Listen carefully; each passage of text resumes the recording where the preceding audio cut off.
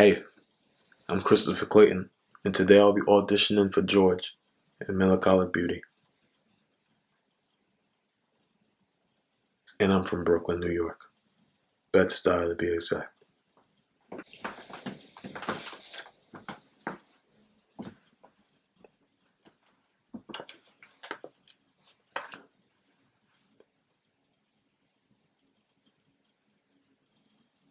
Melancholic Beauty.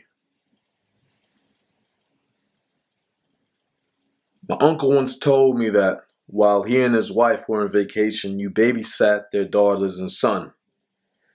And as a comical way of entertaining them, you complained that the house didn't have any beer, and you pretend ransacked the fridge for Heineken cans. None of them were able to contain their laughter. It was always interesting to me how you were an alcoholic, and yet you were the polar opposite of the abusive father cliche. Fathers like that hold the reputation for belt whooping their kids and verbally berating their wives. And yet you stood there taking it like a goddamn man, while my infant self stayed humbled, huddled in your arms, and peed uncontrollably on your black suit jacket. Never a single fuck or shit uttered from your mouth in my presence.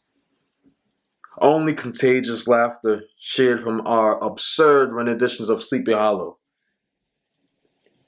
You were Ichabod, my lanky partner in crime, and we traveled the cave-like depths of our basement to vanquish the headless horseman.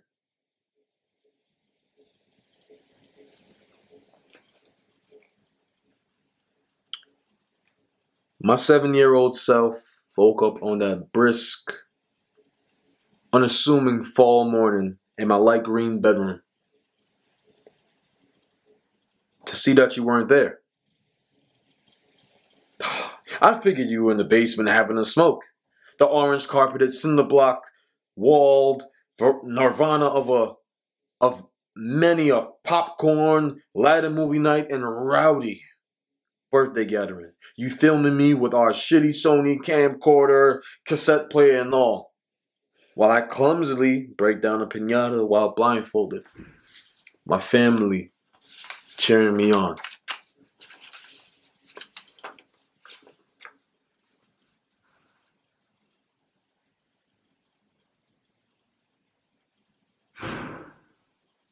I walked down the basement steps to find you laying on the floor, and ran over to see if you're okay. My eyes widening in sheer panic. Your skin was cold and stiff when I nudged you. Your eyes rolling like white marbles when I tried to open them. I was in hysterics, weeping with dismay, clamps in my hands on both sides of my head before running to the phone to call 911.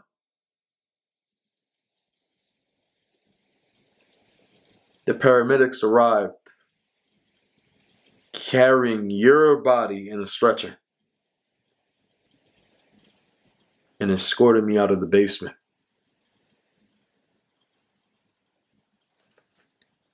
I can still see your smile, scholarly white dress shirt, those dorky glasses of yours, black jeans like the ones I always wear now. Like the ones I always wear now. Gray hair of an old soul, same dimples as mine.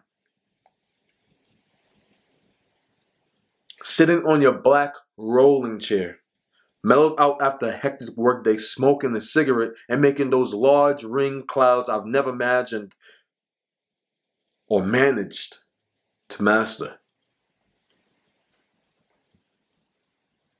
I can hear your hearty laugh when I pick up a camera.